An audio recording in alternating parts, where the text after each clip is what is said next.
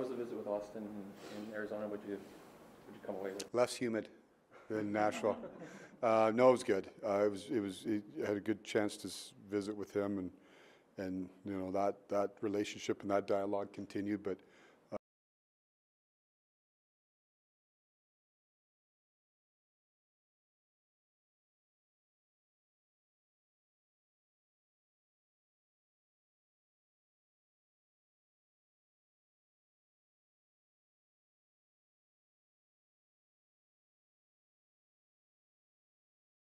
Together? oh, I don't think there's ever any assurances in this business. You know, we've got really. I said it before. We got really good players. We've got two who's got a year left in their contract that we'd like to re-sign. We're engaged in that, and you just keep working away at it. How confident are you that you're going to get Auston and Willie? I'm always confident until proven otherwise. I'm a positive by nature. Yeah, the dialogue's been good, and you keep working away at it. And I know, listen, there's lots of interest in it. I get it. I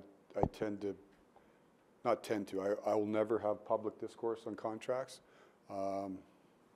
but we're working away at it, and hopefully we get to a good conclusion. This week and next week are really fertile time period for trades, and the cap gets used up for a lot of teams, so you don't have forever to decide to act or not. How do you balance that with wanting to extend a guy like Nylander, but also knowing that there's probably a bit of urgency to it? Yeah, it's like anything else, and I would say this, and it's hard to remove, you know, the individual.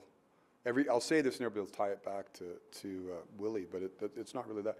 You work the process, right? So, you know, in any scenario, you can't make it if there's nothing out there to make your team better, then it doesn't make sense to make a trade, just to stand up and say, hurrah, I made a trade. So our focus, you know, with that, when you talk about Willie, our focus is strictly to get him signed. You're always talking to people. I mean, that's the job. The job of the manager is to make sure you know, A, what's going on in the league, and B, is there avenues to make your team better, regardless of who it is. So priority, sign the player.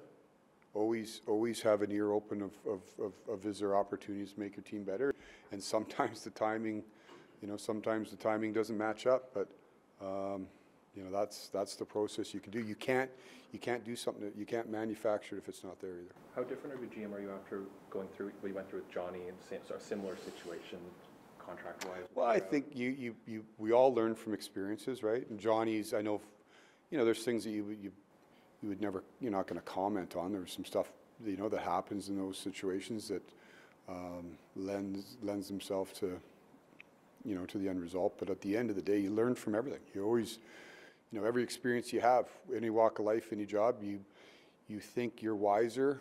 You know, you maybe avoid some potholes that you stepped in prior. So you're better for the experience. From the organization's perspective, how important is it to get clarity on Matthews and Nylander, like on July 1st? You know what, Chris? It's I mean, it's always good.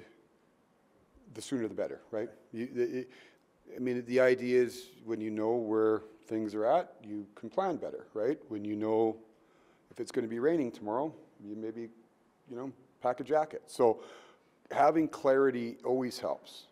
Is it the be all end all? No. I mean, and you've got two sides that are going to play a piece in this puzzle. So we certainly would like that. We're certainly trying to work towards that. If it happens or not, I'm also not, you know, July 1, the world doesn't stop. You know, I feel very confident. Like I said to the earlier question, I'm confident we're going to get both players signed until proven otherwise, and hopefully it's July. If it's not, then we'll keep working away at it.